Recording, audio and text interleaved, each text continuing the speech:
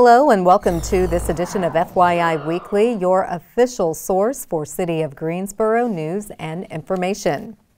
The U.S. Department of Housing and Urban Development has awarded the City of Greensboro a Lead Hazard Reduction and Healthy Homes grant in the amount of $5 million. This will fund the remediation of deteriorated lead-based paint in up to 125 homes, as well as limited home repair services over the next 4 years. This project, which begins later this year, is available to income-qualified homeowners and affordable properties. The focus is on homes where children younger than 6 and/or pregnant women reside or frequently visit. It's important to note babies and toddlers are at high risk of developmental impact from the effects of lead poisoning. To be placed on an interest list for lead remediation under this grant funding, send an email to the Greensboro Housing and Neighborhood Development Department. Include your name, phone number, and email address. The city's ongoing lead-safe housing grant program has remediated nearly 1,100 homes in low-income areas since the early 2000s. This initiative has eliminated critical health hazards that disproportionately impact Black and brown families in our community. For more information about the Lead Safe Greensboro program, visit the city's website. The Greensboro Public Library is adding new educational resources for personal enrichment, skilled trades training, and small business resources. The library's Bridge to Learn program includes free access to the following resources. Coursera works with universities and other organizations to offer online courses, certifications, and degrees in a variety of subjects. Earn career credentials and professional certificates, get a head start on a college degree, acquire in-demand skills, or just learn something fun. Skill Mill offers more than 450 hours of interactive online skilled trades courses, including HVAC, plumbing, electrical, solar, and maintenance. With 3D simulations and training led by experts, Skill Mill is considered faster and more convenient than traditional learning. Gale Business Entrepreneurship covers all aspects of starting and opening a business. Gale Business Plan Builder offers tools needed to move through the entire business development life cycle. And Gale Legal Forms helps to create accurate, reliable legal documents with North Carolina-specific forms used by law firms. Many of the forms are available in Word and Adobe formats. Simply fill in the blanks. For more information about the Bridge to Learn program, visit the city's website. Creative Greensboro is paying tribute to the legacy of the historic Magnolia House. The Downtown Arts program features artwork by special commission artist Joyce Williams. Her original oil painting, titled Sweet Magnolia, features famous entertainers who performed at the historic hotel, highlighting Ray Charles and Tina Turner to Count Basie and Gladys Knight.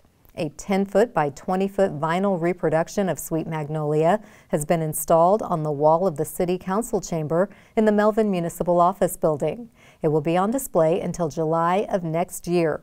The original painting is displayed at the historic Magnolia House on loan for 1 year to commemorate the 75th anniversary of the Green Book Hotel. The Downtown Arts program features and supports the work of Greensboro-based artists and enhances the city's built environment with original artwork. Williams was selected as the special commission artist by a committee comprised of members of the Cultural Affairs Commission and the city's Communications and Marketing Department. For more information about artist Joyce Williams, visit the city's website. Cone Health has partnered with the city to share a series of brief and informative videos designed to inspire you to make better choices when it comes to healthy living. Following these tips is an easy way to help each of us improve our quality of life. Let's take a moment to check out today's News for Your Health. Over 1 in 3 Americans ages 18 and older have prediabetes. What is it and how can you reduce your risks? Prediabetes is when you have a blood glucose or blood sugar level which is higher than normal but not quite high enough to be diagnosed with type 2 diabetes. You can reduce your risk of prediabetes and prevent it from furthering to type 2 diabetes by several things. One, you can eat a well-balanced diet which includes fruits, vegetables, calcium-rich foods, whole grains, and protein foods. Also, you could exercise at least 150 minutes a week, which is equivalent to 30 minutes a day, 5 days a week. And you can also work with a registered dietitian who will help establish long-lasting healthy habits which are specific for you. Individuals who are at a higher risk of becoming pre-diabetic are those that are ages 45 years or older, who also have a BMI or body mass index of 25 or greater. Also, individuals who are 45 years old or younger who have the BMI of 25 or higher, along with high blood pressure or high cholesterol or a history of type 2 diabetes in their family, or have a history of inactivity. So there are certain races and ethnicities who are more at risk: African Americans, Native Americans, Asian Americans, Latino, and Pacific Islanders. There are no clear signs and symptoms of prediabetes, which is why it's important to have routine visits with your primary care physician, because you may have it and not know it. When you go to your primary care provider, there are several tests that can be done to diagnose prediabetes. One test is a hemoglobin A1C, and having a value between 5.7 and 6.4, or having a fasting blood glucose test done and your value is between 100 and 125 milligrams per deciliter, or having an oral glucose tolerance test done where your 2-hour blood glucose level reads between 140 and 199 milligrams per deciliter. So one thing that comes up a lot with, especially with the exercise, you don't have to do 30 minutes in one lump sum. You can do 15 minutes here, 15 minutes there, as long as you're getting that 30 minutes within that 24-hour period. And that can be anything that gets your heart rate pumping. So if it's taking the stairs instead of taking the elevator, you don't have to make a total lifestyle change at one time. You can take small steps by, for instance, if you're skipping meals, or if you miss breakfast or miss lunch, try incorporating that meal so that you're getting at least 3 meals a day. Also too, when you go to the shopping center, instead of hunting down that first parking space, you can park farther away, get in some extra steps. It is proven that when you make interventions such as lifestyle change, including changing your eating habits, having a well-balanced diet, increasing your physical activity, you can prolong being diagnosed with type 2 diabetes. Thank you for joining me. I hope this information has been helpful. To learn more, go to conehealth.com/diabetes. I am Donetta Floyd. The Greensboro History Museum is taking us back in time for the razzmatazz of the Roaring '20s. We'll have that story and more news coming up after the break. Stay with us.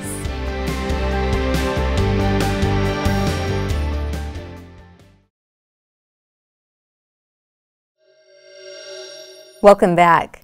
The Greensboro History Museum will kick off a year-long celebration to commemorate its first 100 years of existence. Make plans to attend the Speakeasy Night at the museum, taking place from 7 p.m. to 10 p.m. on Friday, October 25th. Take a step back in time for an evening of live jazz, classic cocktails, hors d'oeuvres, glitz, and razzmatazz. Come dressed in your best Roaring '20s attire and enter a costume contest. Other activities include card games, a scavenger hunt in the museum galleries, and dance lessons with the Cat's Pajamas. Admission, which includes a drink ticket, is $50. The celebration runs through 2025 to mark important dates all the way from the organization of the Greensboro Historical Museum Society in 1924 to the opening of the museum on Armistice Day 1925.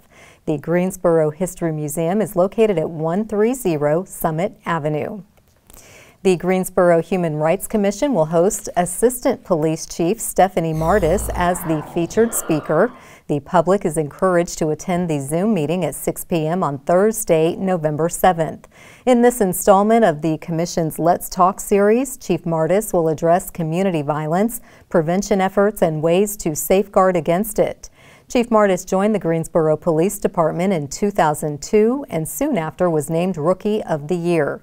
She has served in numerous leadership roles over the past 2 decades, including her promotion to captain in 2019 and assistant chief last year.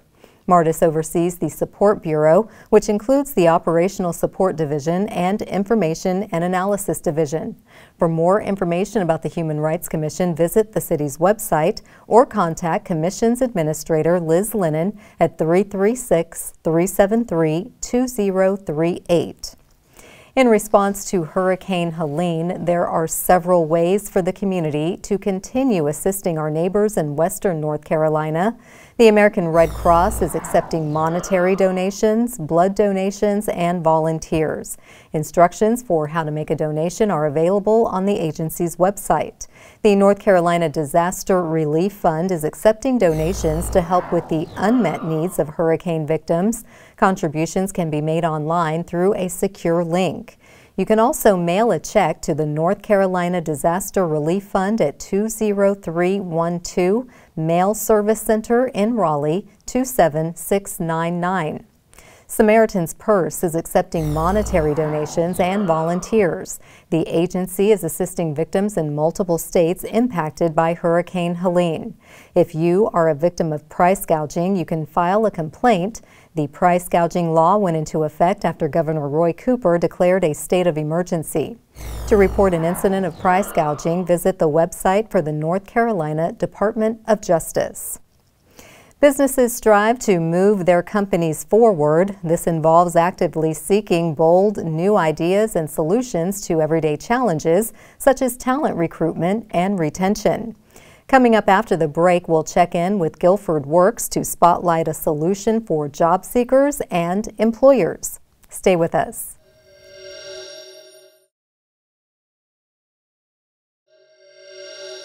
Welcome back to FYI Weekly.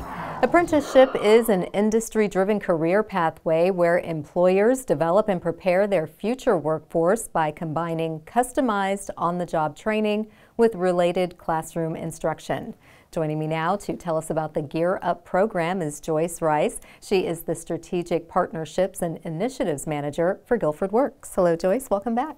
Hi, Carla. Thanks for having me. Always good to see you. Always great seeing you. Thank you. For folks who aren't familiar, tell us about the Gear Up ASAP program. Sure. So Guilford Works Gear Up ASAP program is the Adult Specialized Apprenticeship Program. We are now going 5 years strong and really excited about enhancing. It is an apprenticeship sponsored program through Apprenticeship NC, where we are able to help individuals get into careers faster, earn credentials, and earn while they learn. Fantastic. The great thing also is that employers are able to tap into untapped labor markets and find talent for hard to fill positions.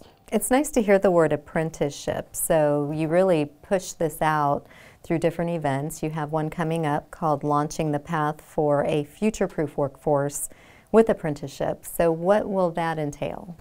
Well, we're really looking forward to this event. We are going to kind of reintroduce our program, really celebrate the 5 years since its inception, but also bring our stakeholders and our community together to really learn about what this program offers. Also learn about the industry, occupation tracks, get some facts and data around credentialing and how we can combine on-the-job training with credentialing as a tool that employers can use as a strategy to fill those hard to find skills. Excellent. And with an apprentice, you're really kind of learning as you go. They bring you on but teach you what you need to know so you can be successful. So what would you say is new on the horizon for Gear Up? Well, we're very excited in that we are really looking at expanding. We are going to be expanding more into our healthcare tracks. We really are excited about our skilled trade tracks with regards to welding and construction. And we are really looking at tapping into our reentry community. There has been an ongoing dialogue with Guilford Works with our reentry work that we've been doing, our Fresh Start initiative. And we are looking to expand and make sure we find tangible opportunities for individuals who are just as involved to find faster tracks to permanent careers, to earning higher income and reaching economic stability. So we are going to be discussing that as well in this event. Okay, and is there a specific target market or ideal participant for the apprenticeship program? Well, the beautiful thing about this program is we are able to be inclusive with our employers. They really are the leaders in this effort. The employers and industry really leads and drives what those industry needs are, what those occupational needs. And with that, we're able to draw career seekers that have an interest in those industries, as well as our educational partners. So we really have a broad, conclusive community of stakeholders that really can benefit from this event and this conversation. Perfect. And who are some of the players that may be involved with the event? Absolutely. So we are very excited about none other than Apprenticeship NC. They write and structure and get approved these apprenticeship occupations for us. So they will be presenting information. The Forge, who is a partner with us with a pre-apprenticeship program with welding, GTCC, as well as Guilford County Schools. And we're looking for a host of others. We have a few select employer partners that are going to be discussing some of their success with us as well. Fantastic. Well, those are really great key partners, very visible and very connected, and wanting to see folks get on that path of their career. Absolutely. If anyone is watching and they want more information either about the launch event or Gear Up in general, where should they go? Well, you can actually find information about the apprenticeship program on our guilfordworks.org site. This event should be on our calendar, which will be guilfordworks.org/events. Okay, well, thank you, Joyce. It's always good to see you. We know you're on the go, constantly coordinating and facilitating these great events. We do hope you'll come back. Keep us posted on other events taking place. Thank you so much for having me. Thank you. Stay tuned for some interesting and useful information about Greensboro as we tell you something about the city. That segment is coming up after the break. Stay with us.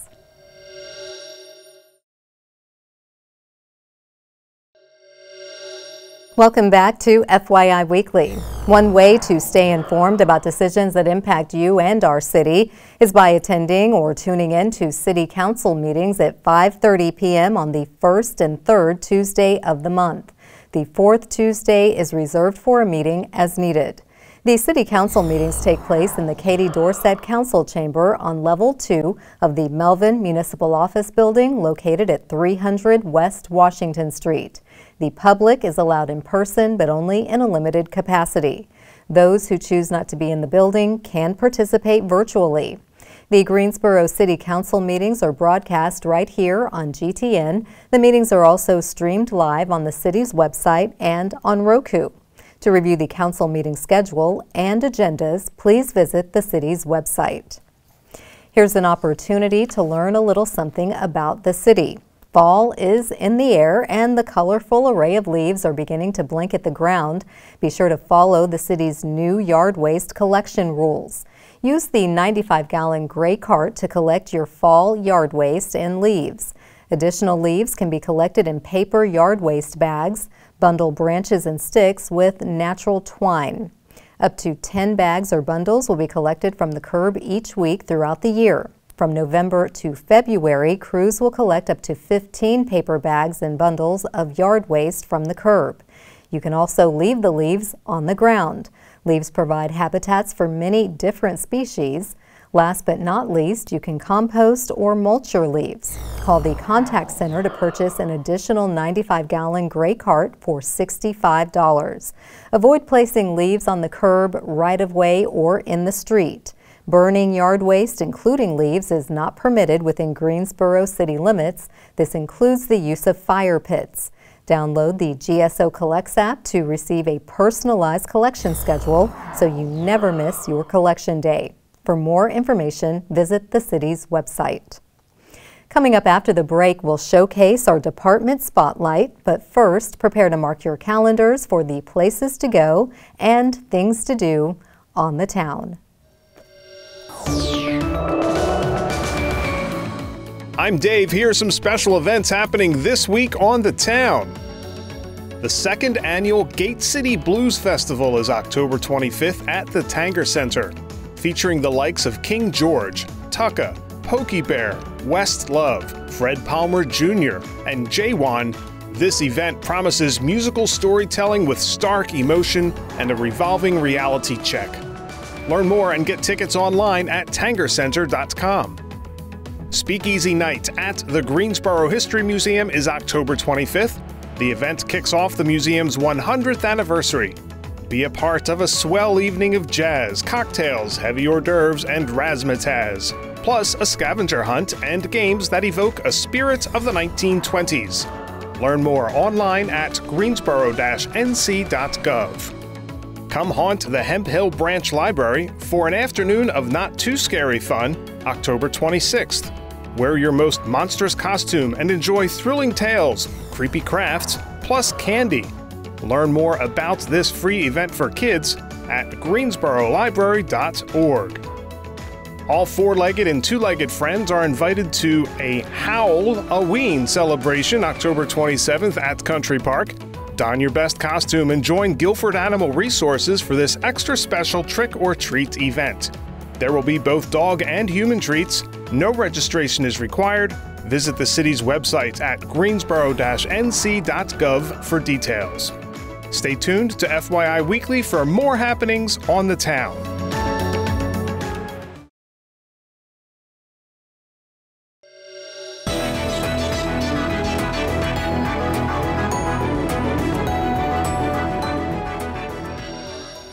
Welcome back. The City of Greensboro has more than 20 departments and several divisions committed to serving you, our residents, and visitors. Let's go behind the scenes in our department spotlight. The Greensboro Department of Transportation installed bike lanes on Lindsay Street between Murrow Boulevard and Bessemer Avenue. This pilot program is designed to add more bike lanes citywide. The project, in collaboration with North Carolina A&T State University, reduces the 4- and 5-lane sections on Lindsay down to 3 lanes. The temporary bike lanes will remain in place until next spring when city roads are scheduled to be resurfaced. If the pilot program is successful, permanent bike lanes will be added next year. Hannah Cockburn, director of the Greensboro Transportation Department, said adding a variety of transportation options such as new bicycle lanes is an important step in creating a safer, more accessible street for all road users. This also supports multimodal transportation. The pilot program supports the GSO 2040 Comprehensive Plan goals of becoming car optional, prioritizing sustainability, and building community connections. To learn more about the project and to access feedback surveys, visit gsostreets.com. Coming up after the break is our Way to Go GSO shout out. Stay with us.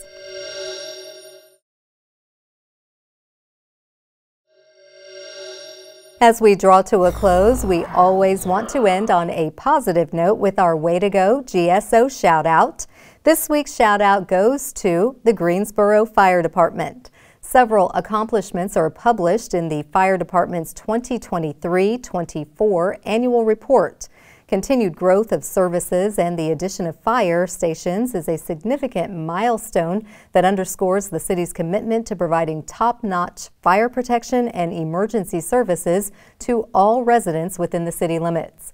The annual report outlines plans for new fire trucks, explains how data is used to inform decisions to address the city's growth, lists fire and rescue statistics, and shows how Greensboro Fire connects with residents and community organizations. The annual report is available for viewing on the city's website. That concludes this edition of FYI Weekly, but you can easily stay connected to the latest city news by linking to us on Facebook, Twitter, YouTube, and Instagram. Alexa users can subscribe to our 5-minute flash briefings, which airs on 90.1 FM, 100.7 FM, and 90.5 FM. Be sure to download both weekly podcasts, Talk City Greensboro and Talk City in Espanol. Plus, GTN is streaming on Roku.